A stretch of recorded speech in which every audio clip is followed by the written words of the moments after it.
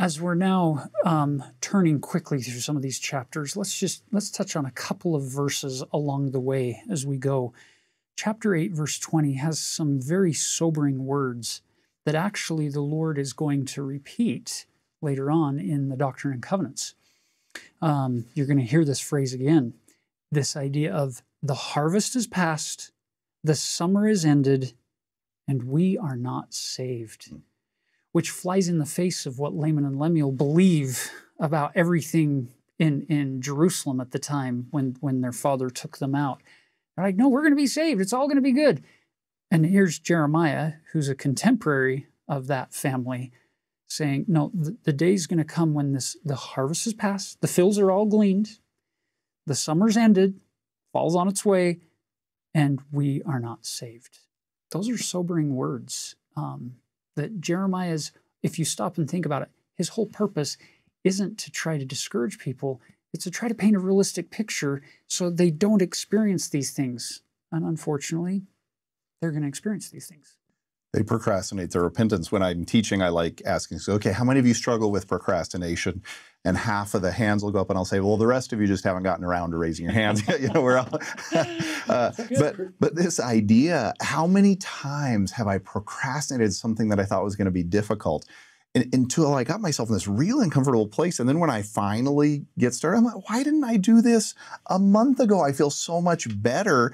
We believe we can procrastinate forever and nothing will ever change. But there are, and I hate to say it, there are opportunities lost. And the damage we do to ourselves, the stress we put on ourselves by not just making our lives better today. I'll do it tomorrow. I'm going to feel stress one more day and then I'll feel better tomorrow. I want to feel miserable. Good. And we do this, right? I'm good miserable today. I'm going to work on this tomorrow.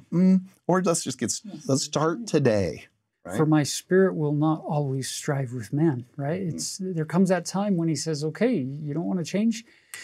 That's your choice. Joshua tells people, choose ye this day. He doesn't say, make the decision tomorrow or maybe in a week. It's fascinating that the person you want to be gets decided today. So whatever future self you want for yourself, you have to choose today to start living that person now. Because the future will happen.